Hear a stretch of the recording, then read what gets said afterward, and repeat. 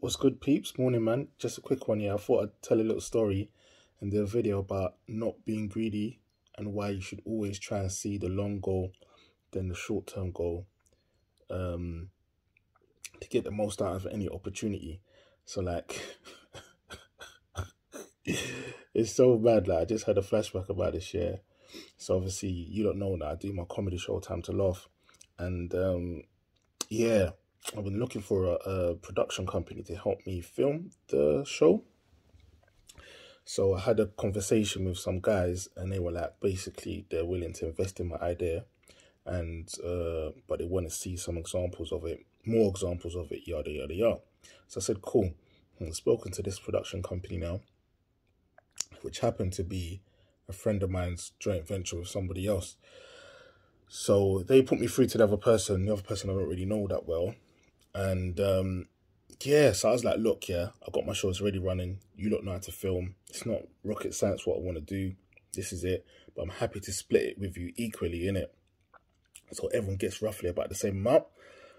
So anyway, now, this is something as well for you guys. Whenever you're going to do an agreement, go into an agreement together. Make sure, obviously, try and get a contract done. And it's in black and white, so everyone knows where they stand. So if someone's meant to get £1, they don't turn around later and say they're meant to get 2. That's just my idea of it anyway. So I've present opportunity, everything's ready to go. Whoops, everything's ready to go now. Then something tells, like, obviously I'm going to read the contract anyway, but something says to me, like, when I got it, I was like, no, I'll read it now, I'll read it properly. So I've read it, and please believe the person has basically tried to do me over. They've done a deal where basically they get equal percentage, but the actual show, which is my show and I've created, because they filmed it, they own the rights to it.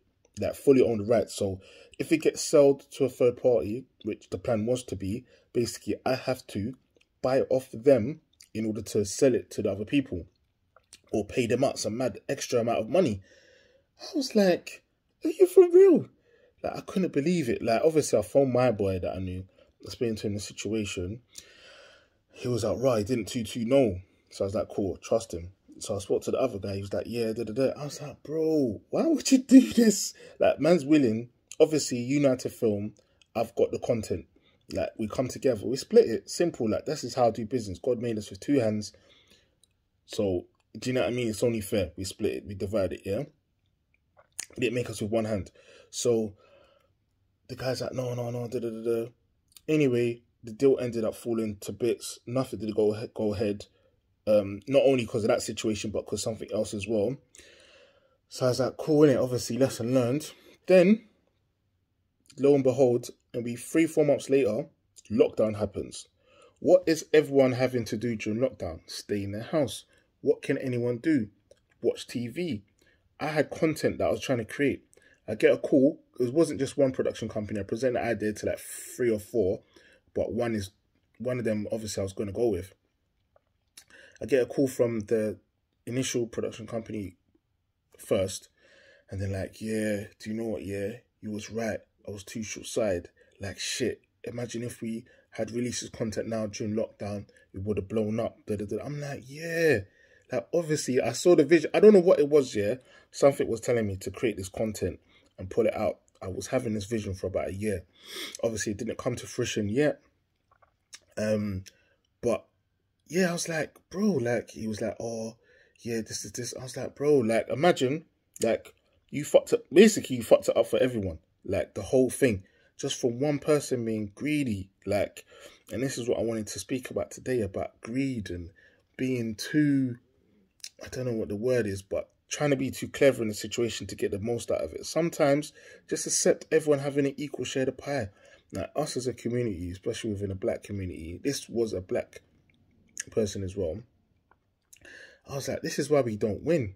Like, and the lesson with the other production companies, a couple of them called me back and I was like, bro, like, shit, da da da. Like, they saw the vision now, innit? At the point of when the vision should have been started. And I was like, bro, da da da da. I was like, yeah, exactly. Like, I was trying to tell you, man. You, man, weren't trying to hear me, fam. Like, it's mad. Like, another thing as well, like, a lot of people from our community, I don't know if they might think they know everything. And sometimes they're not willing to say yes or open to opportunity. They can't see the long-term vision. We need to open our eyes, open our minds, and stop being greedy. Like, please. And the thing about it, it's not just about you. It's about helping us, obviously, everyone in our generation and the generation below and the generation after. Like, us doing that project, which I was trying to do, would have opened the doors for loads of other people coming after us.